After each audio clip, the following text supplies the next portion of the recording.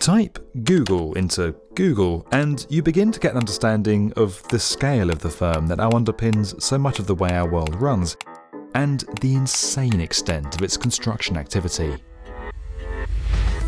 As you might expect, the tech giant now has hundreds of locations worldwide, and it's been snapping up office space at an astonishing rate in recent years. But that's nothing compared to what it currently has on the go. From canopy-covered campuses and sprawling data centres to timber high-rises and even whole city neighbourhoods, this is a construction spree that only the likes of Google could pull off. But get beyond the scale and you see that it's not just a big company spending big bucks on its buildings. The firm is using its immense influence and resources to construct in a sustainable way that promotes cohesiveness and in some cases even grows communities. Google is cleverly using its might to show the whole world what good construction can look like, and it's time everyone paid attention.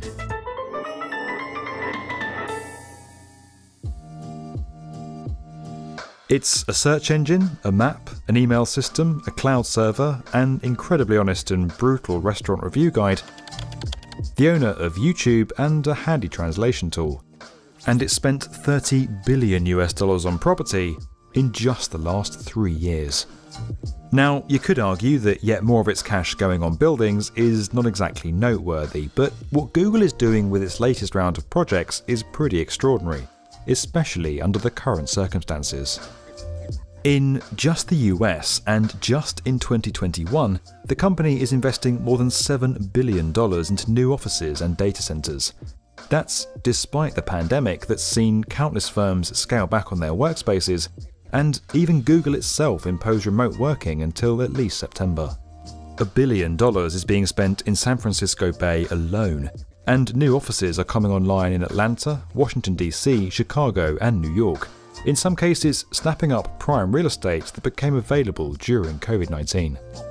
There's also a wave of new data centers in Nebraska, South Carolina, Virginia, Nevada and Texas, boosting the capacity of Google's growing cloud business and helping to power all those internet searches on everything from sourdough bread recipes to Kim Jong-un, both of which were top worldwide trends in 2020. The firm's data centers are increasingly run more efficiently and on carbon-free power, as part of its push to be fully carbon-free by 2030. While little's known about many of these smaller developments so soon after their announcement, the work underway in Silicon Valley is definitely no secret. Now finally nearing completion after years of construction are the Charleston East and Bayview projects close to the company's Googleplex headquarters, both designed by Bjarke Ingels Group and Heatherwick Studio. Covering an area of more than 55,000 square meters, Charleston East is described as Google's first truly bespoke office building. It's set to host about 3,000 employees and is dominated by a huge aircraft hangar-inspired catenary roof that forms its main structure. Each section of the canopy is covered with customised PV panels that will generate around 4 megawatts of power. The surface also collects rainwater, and almost 3 million gallons is expected to be reused on the site each year. The office below is like a masterclass in the modern workplace. It emphasises flexibility and teamworking and is arranged over an open floor plate that's made up of multiple stepped platforms. The whole thing can be adapted and reconfigured as needs change, and there'll no doubt be some ball pits thrown in to achieve optimum tech company vibe. Just a few hundred metres to the east, the Bayview campus will offer a similar design and layout, but across 3 buildings. Located in an area of wetlands, they're each designed to integrate with their natural setting, while new pathways for walking and cycling will help to make the area less car-centric. Work could also be starting soon on Google's massive new campus in the adjacent neighbourhood of Sunnyvale, which was approved by the City Council in May 2020.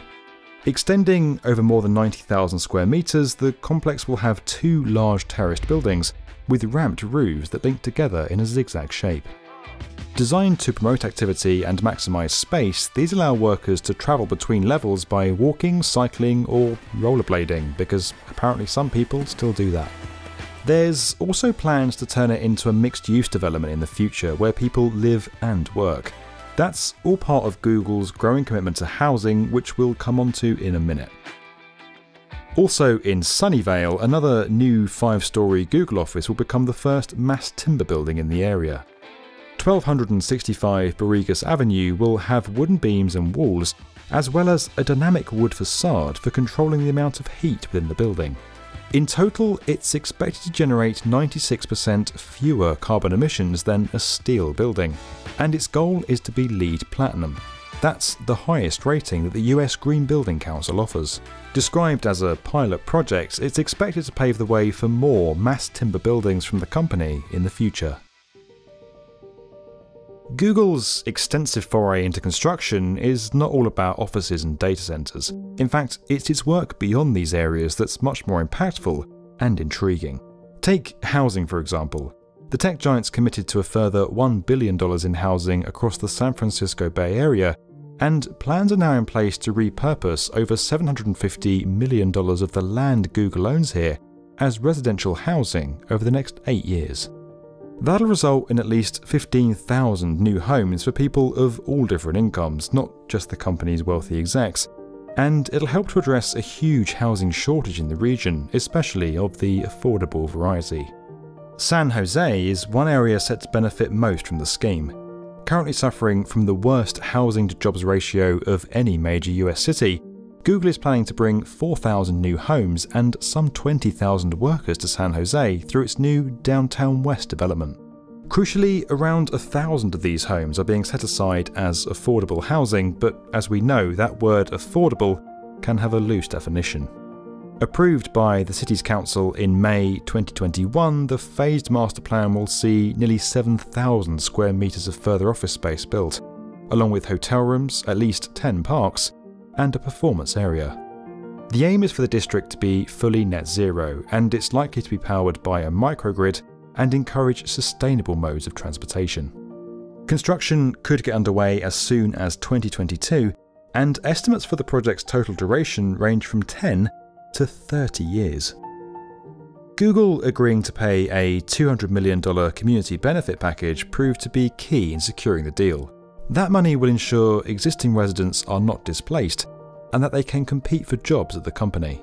It's a nice gesture, but Google made it in part to secure their development. In fact, the tech firm hasn't always been that popular here. In 2019, campaigners demonstrated against the company, claiming that the flow of highly paid Google employees to the area had pushed up house prices. It's not the first time that the business has seen its apparent immunity from obstacles wear off as it enters the difficult world of urban planning and construction. In 2020, it cancelled a smart city project in Toronto by Sidewalk Labs, a Google affiliate company. The idea was for a new 12-acre district featuring high-rise timber buildings, self-driving cars, tunnels for autonomous delivery robots, and much more. All great things that speak to the future of construction and how we'll live. The problem was it would also be teeming with sensors for gathering data, and many feared the information would then be sold onto third parties, raising huge questions about privacy. While that project might have been a mistake, otherwise there's plenty of positives in Google's current build strategy. As well as maintaining its focus on employee well-being, there's an emphasis on energy saving, sustainable materials, and on properly integrating with local environments and communities. Under the biggest of spotlights for corporate social responsibility, and in an age where many employees now expect their employers to be on the right side of global issues they care about, you could argue that Google has little choice but to approach construction like this. But even with that said, the example they're setting is undeniably impactful. Yes, a budget of billions and top architects made all these projects possible, but they stand as prominent case studies to us all as we plan our world and prepare to build the future. Perhaps we should ask ourselves, what would Google do? If you liked this video and you want to learn more about where construction is headed, make sure you're subscribed to tomorrow's build.